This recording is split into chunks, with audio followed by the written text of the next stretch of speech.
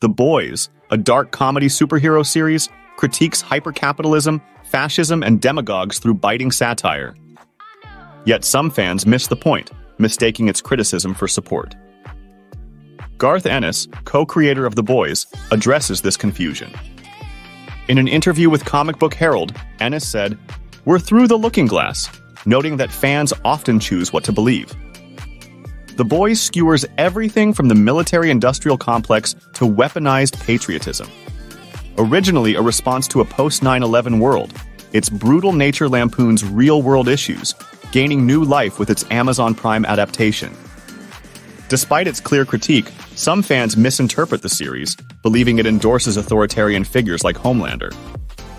Ennis highlights this as a broader issue where readers mold texts to fit their worldviews.